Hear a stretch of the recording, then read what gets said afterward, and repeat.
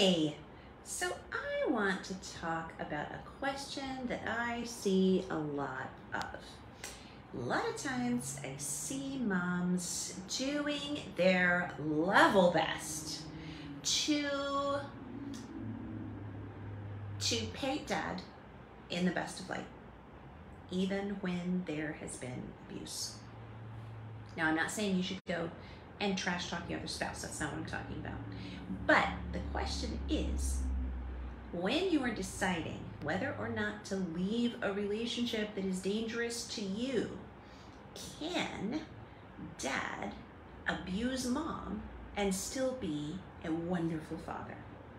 Now, are there situations where you have two people who are just, I don't know, badly matched? They just draw the worst at each other, and maybe they're pretty decent humans outside of this particular relationship. Yes, that's possible. Can you have people who are really amazing individuals and they've made mistakes? Yes, you can. But let's talk about what good dads do. Now, I would say the same applies to good moms. So if you're in a reverse situation, then yes, the same actions would apply to good moms. But I primarily speak to moms. So we're talking about dads. Good dads do these things. Good dads create a safe environment at home where the household doesn't live in fear and dread of them driving up into the garage and walking in the door. Good dads model protection and not aggressiveness, not exploitation of others. They use their power to keep people safe and to protect and to empower others to be their own person. Good dads put their family's needs and their children's needs first, instead of doing whatever makes them happy and maybe spending tons of money on their own toys and making sure the kids don't have school uniforms or aren't getting what they need. Good dads put their families first, even if they're split up. Yeah.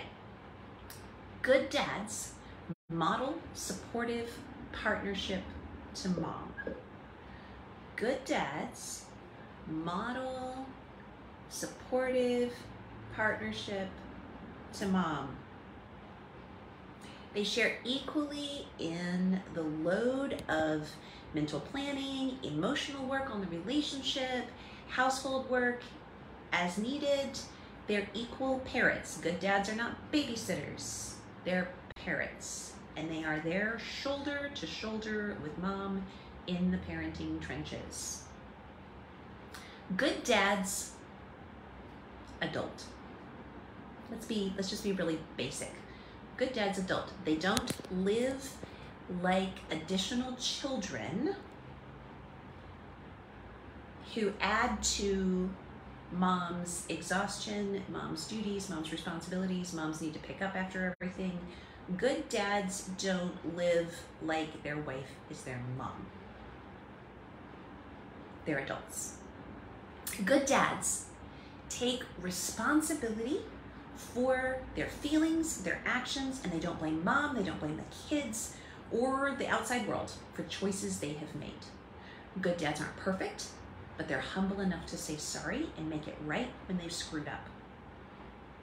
We're not talking about angelic here. We're not talking about being saints. We're talking about being real and being decent humans. Good dads get help for their own dysfunctions.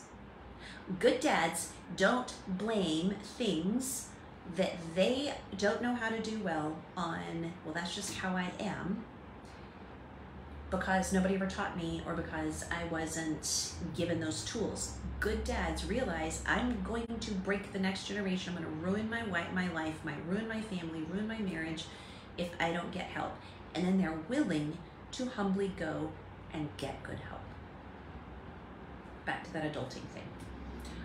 Good dads recognize that addiction creates danger for children, whether this is alcoholism, whether this is cocaine addiction or drug addiction or prescriptions or work addiction that leaves children feeling abandoned, or addiction to porn, sexual acting out, secret double life. Good dads realize that living out of balance and relying on substances or other issues like sexuality to